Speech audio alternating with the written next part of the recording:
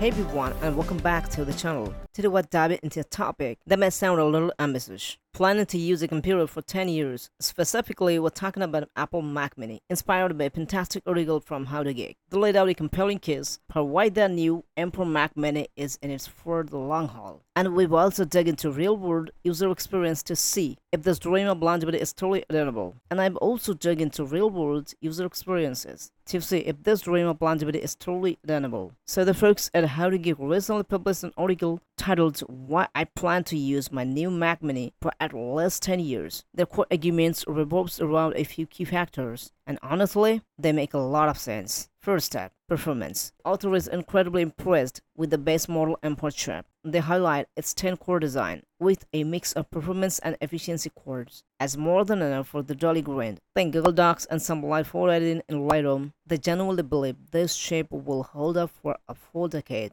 Next, memory. While 16GB might seem like a baseline for some power users, the author finds it plenty for work-related needs. Even with a multitude of browser tabs open, the credit macOS efficiency memory management and are willing to tolerate minor slowdowns on very heavy tasks if it means avoiding an expensive upgrade. And finally, storage. The author opted for the base 256GB internal SSD and has no regrets. Why? Because they primarily use cloud-based apps and are good about deleting unnecessary photos. Plus, they've supplemented it with external SSDs for backup and future needs. This really highlights a shift in how many of us use our computers. Less local storage, more cloud. But what about real people? Does this 20-year plan hold water in the wild? I scored various forums and user reviews, and the consensus is surprisingly positive for Mac Mini longevity. Many users report the old Mac Minis still running strong after 5, 7, or even over 10 years. We're talking about models from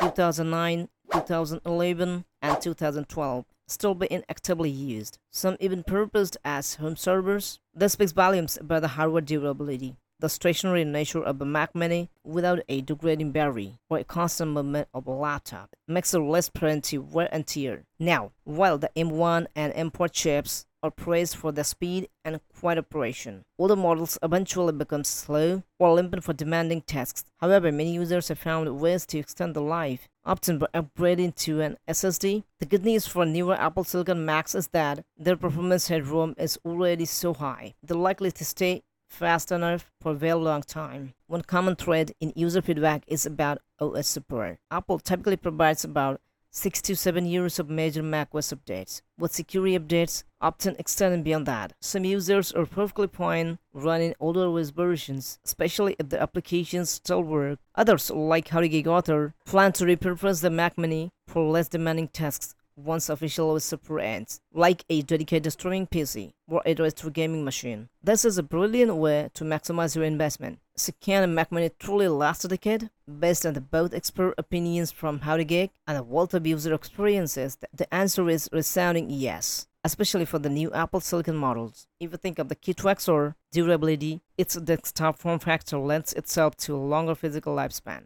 Performance, Apple Silicon chip offers significant power that should remain relevant for years, especially for general productivity. Adaptability, the ability to repurpose the machine for different tasks, extends its useful life far beyond its primary role. The ability to repurpose the machine for different tasks extends its useful life far beyond its primary role. Value, investing in a capable base model with smart external storage solutions can make it a highly cost-effective computer in the long run. What do you think? Are you planning to hold on to your current Mac, or maybe eyeing on Mac Mini with a long-term use in mind? Let me know in the comments below. If you found this video helpful, give me a thumbs up and don't forget to subscribe for more tech insights. Thanks for watching. I'll see you in the next one.